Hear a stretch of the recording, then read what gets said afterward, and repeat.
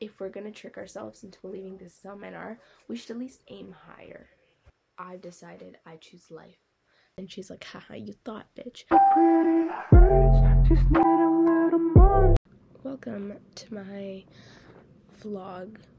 It's currently January 2nd, 2023, guys. Oh my god. Okay, so, I don't really know. See, I've had this idea for a really long time. I've just never had the time or like the energy to do it, because vlogs are a lot of work. They're just so much work. So I've never done it, but like it seems fun and I really wanted to do it. But basically I got this idea, like, what if I did a series on like reading books that I know I'm not gonna like trash reading them, you know? Because I love trash reading books, and I feel like my reactions are so much better and just funnier when I'm hate reading a book than when I'm like reading a book that I enjoy. And I enjoy watching vlogs like that, so I was like, what if I made a series out of it? And so here I am, and we're gonna be reading A Court of Thorns and Roses, because that's the first series that comes to mind when I think of a series that I'm not gonna like. I'm just not gonna enjoy it. I'm probably gonna hate it. So here we are. I should also probably mention that this is going to be a spoiler vlog. I don't really do non-spoilers because I myself don't enjoy watching like non-spoiler vlogs, so I'm not going to do it because I know I'll just articulate my thoughts better if I can just say everything like point blank. So this is going to be a spoiler full vlog. So I have my book and I have my headphones, so let's start, I guess. Okay, so I read this one sentence and then I got like PTSD because she said, oh, he said, I couldn't ignore the sheer male beauty of that strong. What is male beauty? Like, why does, okay, so like the thing with like Sarah J Maas and like a few other authors is that they like gender like things that aren't normally gendered, and they're like male beauty, her male like scent. Like, what's male scent? Like, no, his male scent. I think I said her male scent, but I meant his male scent. And like her like feminine hand. I don't know why is it like that? Like, why are random things gendered? And it's so, this is not even like the worst one. Like, male beauty isn't even the worst one I've ever read. It's like her female elbows. Like, why is it like this? Like, it's so irritating, and it makes me want to stop reading, but I'm not. I'm gonna read for you guys, so you better be grateful. Hi. Okay, so it's the next day. It's Jan 3rd. And it's currently 12:18 p.m. I read a lot more since yesterday. I stayed up till like 1 reading. Okay, so my list of grievances just keeps growing and growing with this book. Like, I read a lot, right, in the night, and so I just had to keep making notes every couple pages on like everything that happened. Anyway, so she meets Rhysand right at the fire night thingy, and there's like the famous "there you are, I've been looking for you" thing, and then she describes his voice as a lover's purr. Like, what does that mean? Like, why are they purring now? Are they like cats? Like, what's going on here? And it's not even like once, it's like multiple times. Like, it even says at one point, like, Tamlin does something and Farrah's like, it made her want to purr. What the fuck? What does that even mean? And then my second thing is, so there's a lot of purring. I like literally noted down like every single purring part. But anyway, so there's this thing called Fire Night, and it's basically this like ritual where Tamlin has to have sex with this girl, which allows spring to like happen. I don't really know. It's like something about spring in the human world and like manifesting life. I don't know. So he has sex with a human girl, And during this thing, he's not like completely himself. So he tells Farah, like, stay in your room, don't leave no matter what happens. But obviously she leaves, and that's when she meets Brisand. But later, Lucian sees her and he's like, you're not supposed to be here, what are you doing? Like, if Tamlin smells you, he's gonna want to have sex with you, blah blah blah. And she's like, okay. And then like she leaves, and he like, Lucian like takes her back to the house and he leaves her there. And then later in the night, she goes to the kitchen, and there she sees Tamlin in the kitchen, and he's like, what are you doing? And she's like, midnight snack. and then he bites her neck, because this is a Sarah J Maas book, and that's just what we do here. But anyway, he bites her neck, and I think she like slaps him, and she runs back upstairs. And then the next morning, she's like upset, and she's like, I can't believe like he bit my neck. And then Tamlin has the audacity to say, while I might not have been myself, Lucian and I both told you to stay in your room, Tamlin said. Like, that's basically the equivalent of, oh, it's your fault for wearing that. Like, so, like, I know he's not himself, but like still, that's just so icky. But anyway, I excuse that. I've mostly moved on. And then it goes, like, the next like section, it breaks, and it goes, we apologized at dinner. He even brought me a bouquet of white roses from his parents' garden. And it's like, oh, that's all better now. He got you roses? Oh, that's so sweet. Roses make up for the neck biting. Like, what the heck? Like, that's so weird. It's like, here are some roses. I'm sorry for biting your neck without your permission, like a fucking dog. I'm sorry, cats, because they purr now. Anyway, and there's still a lot of purring, purrs, a lot of that. Anyway, then Tamlin sends her away. She comes back again because she literally can't do anything that people tell her to do. Alice is explaining what's going on here, and she's explaining like the curse, and essentially the curse is like the same curse as in Beauty and the Beast, where a human has to fall in love with Tamlin and say I love you before, like, she says 7 times 7 years, which, like, you can just say 49 years, like, it's not that difficult. Anyway, she says 7 times 7 years, and she has to say I love you before then. And so yeah, so Alice is explaining all this, except when she's explaining it, it's so like, okay, here it goes. It's like, but not any girl, a human with ice in her heart, with hatred for our kind, a human girl willing to kill a fairy. The ground rocked beneath me, and I was grateful for the wall I leaned against. Worse, the fairy she killed had to be one of his men, sent across the wall by him like lambs to slaughter. The girl could only be brought here to be courted if she killed one of his men in an unprovoked attack, killed him for hatred alone, just as Jurian had done to Clythea, so he could understand her sister's pain. Like, that's so specific. So specific, like crazy. Like, it's literally like, oh, we're looking for, she could have just said, oh, a girl named Farah has to like say I love you. That's literally what she's asking here. She's like, a girl named Farah has to say I love you. Like, that's it. And like Cindy mentioned it in Read with Cindy in like one of her like reviews of like A Court of Thorns and Roses. I love those videos. But anyway, so she says it, she even like calls it out. She's like, it's so specific, we have to do this and then this and then this. Like, it's so true. That's literally what happens here. Like, it's so specific that it's like kind of funny. It's like a human girl willing to kill a fairy, okay? Worse, the fairy she killed had to be one of his men, and it had to be sent by him, okay? The girl could only be brought here to court it if she killed one of his men in an unprovoked attack. It has to be unprovoked. It can't be provoked either.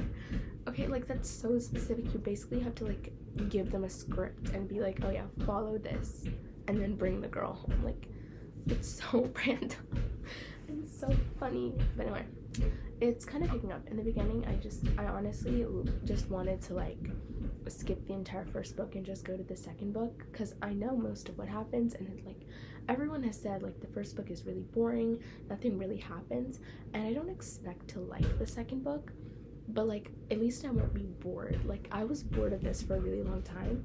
Like now it's kind of picking up because like things are happening, and I read a little more, and now she's going under the mountain to like free Tamlin and stuff. So I think this is where things get better. I have another update. Okay, so Amarantha gives her a riddle, right, to solve if like instead of doing the 3 trials, and like the answer is love. Like everyone knows this, it's not a big deal, everyone but Farah knows this. And during the 3rd trial, like before it starts, Amarantha literally says, like, she's like, "You never figured out my riddle, did you?" I didn't respond, and she smiled. Pity, the answer is so lovely. Like Farah, she literally put it out in front of you. She literally told you the answer, and you still can't get it. Like, you have to be really special for that to happen. So I finished. Okay, so it's much later. It's like 9 p.m. and I just got back from somewhere. But also, so Farah is supposed to get married like tomorrow in the book. And I feel, and Rhysand hasn't come back to like take her away for like the 1 week a month thing. So I have a feeling he's just gonna come like at the last possible minute, and I don't know. So I didn't read anything like at all yesterday, but I did in the night again because that's like the time I have.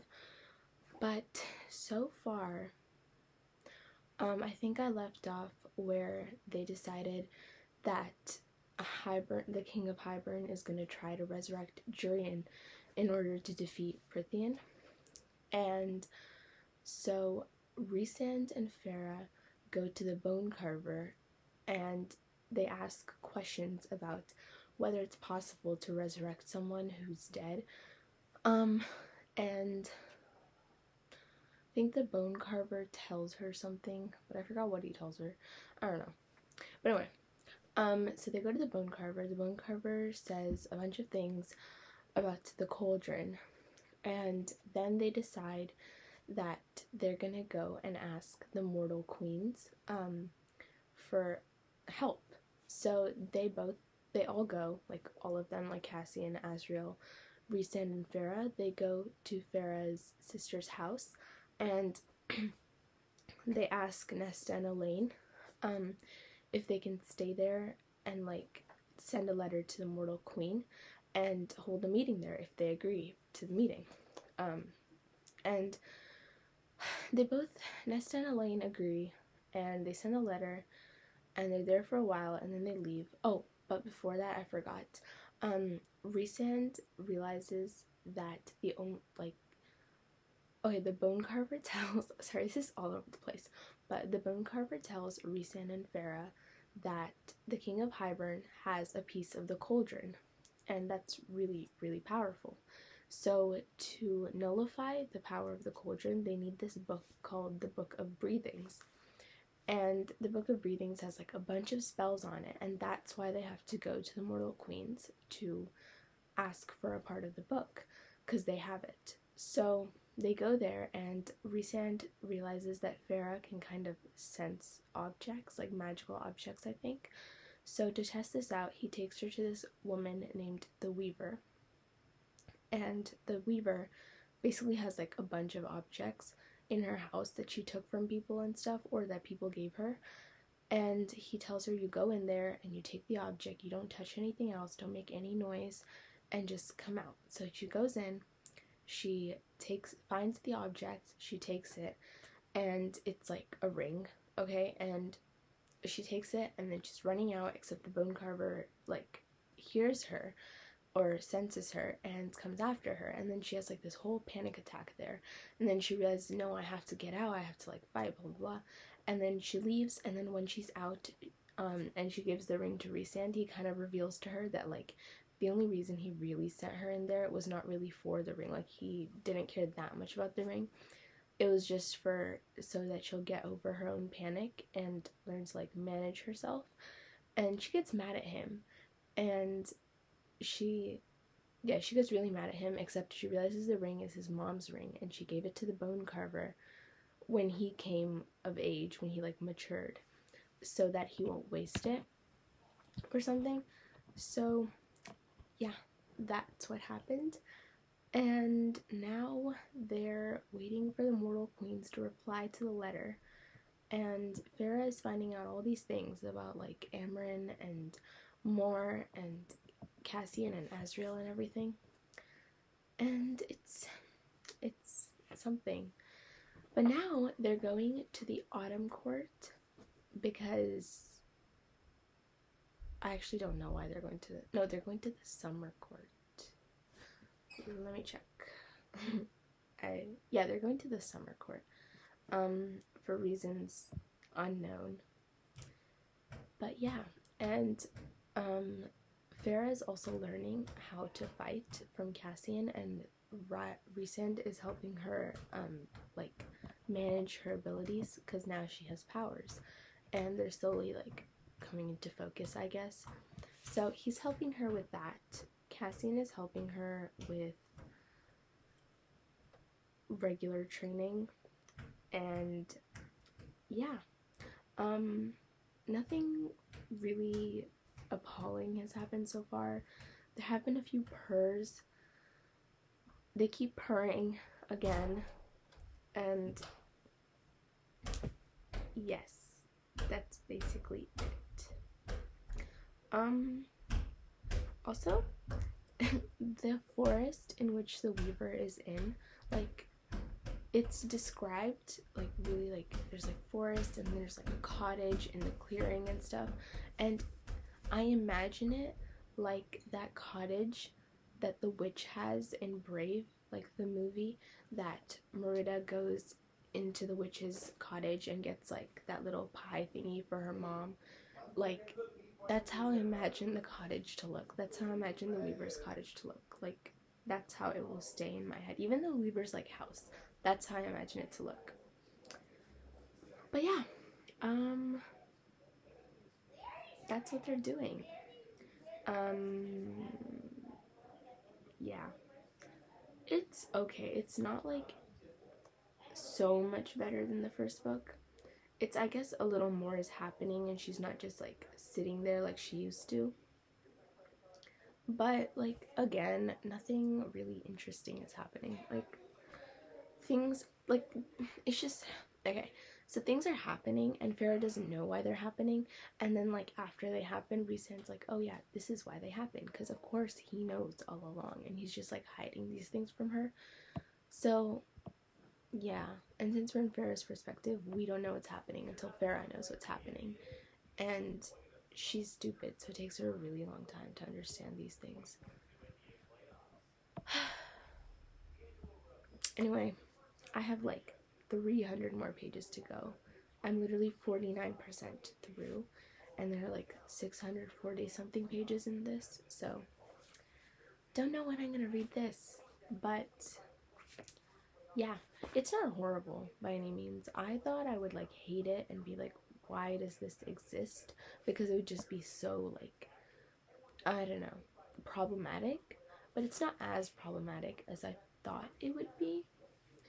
It's still pretty bad. It's like, it's so boring. I don't know what's happening. I don't like Rhysand. He's kind of just irritating. Like, he's not even like that feminist. He's just like normal. He's just like showing the bare minimum like respect that you can receive. Like, he's like, yeah, it's your choice. And people are like, oh my god, it's her choice. Like, that's it. He's literally just acknowledging the fact that she has autonomy over herself and that nobody controls her, and somehow that's like huge. I mean, I guess it is huge because like normal men don't do that, but like still I think if we're gonna trick ourselves into believing this is how men are, we should at least aim higher. Oh yeah, but now I actually have to draw some more. So I'm working on this thing, And I don't know if you can see it, but all day yesterday, this is all I got.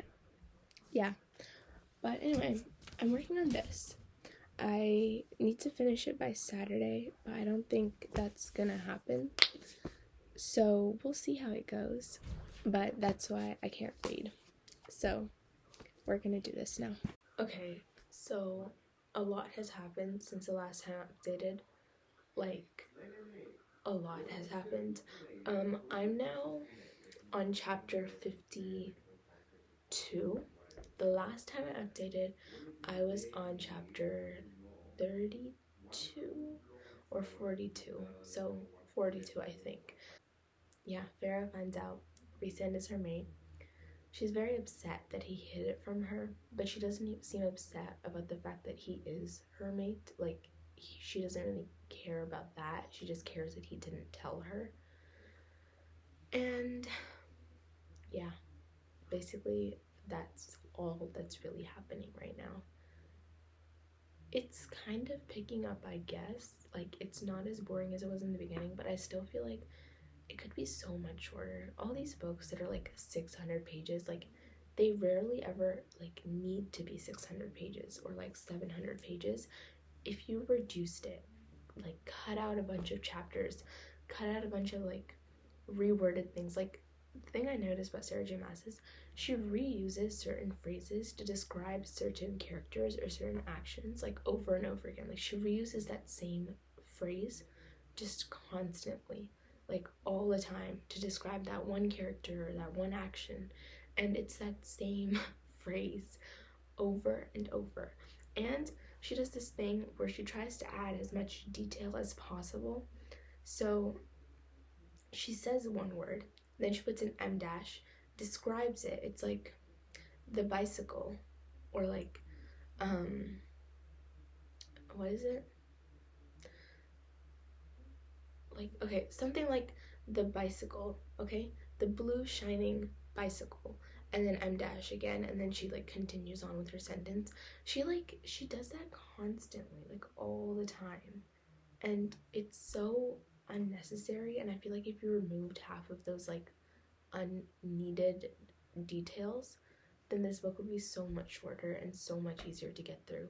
Like, I've rarely ever seen a book that is more than 400 pages that needs to be more than 400 pages.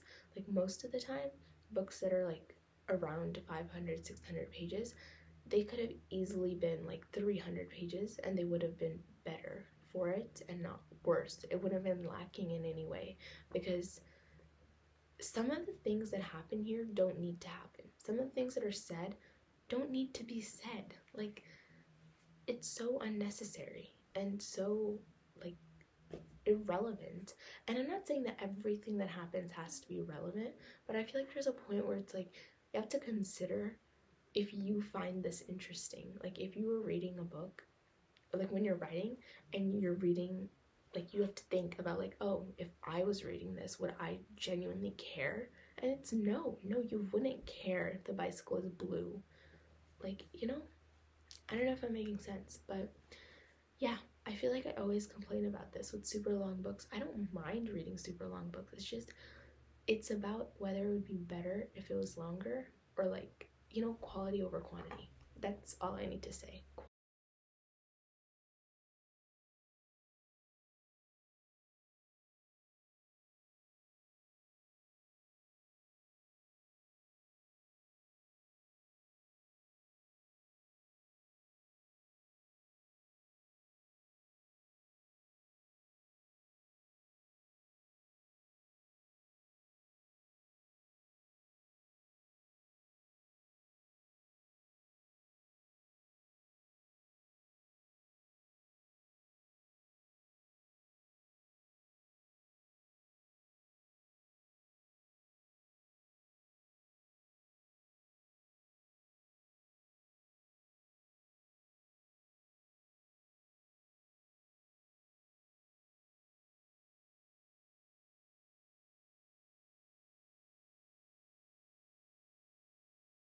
We're back on my floor, and I finished A Court of Mist and Fury.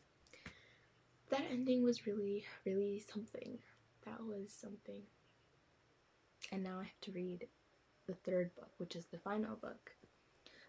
In this video, I'm not going to read the Christmas novella or Nesta's book because I've decided I choose life. So I think I can only handle 3. So I'm only reading the original trilogy.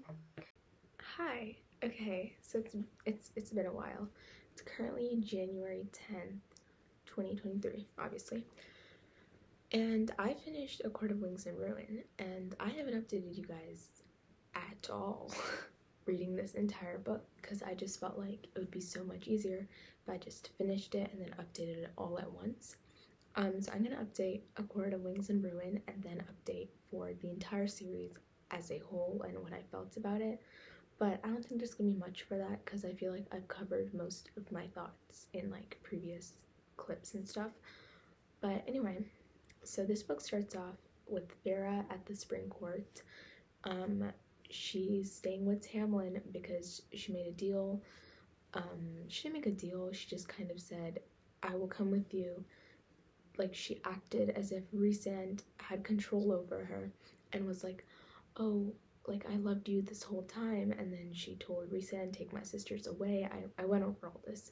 But anyway, now she's in the spring court in the beginning of this book, and essentially what she does is she turns everyone in the spring court against each other, against Tamlin especially.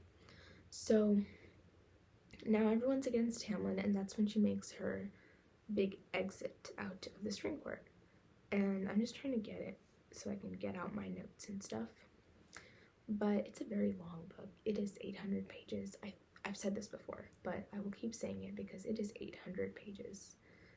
So, anyway, so she gets out of spring court with Lucian because Lucian's like, you have to take me with you. Like, I need to see Elaine because, surprise, surprise, Elaine and Lucian are now mates. Because why wouldn't they be mates? But, yeah, now they're mates. And they're out of spring court. You know, things are jolly. She's reunited with Rhysand. Notes on this book: they vomit too much, and I kept rolling my eyes every 5 seconds, so maybe that's a problem.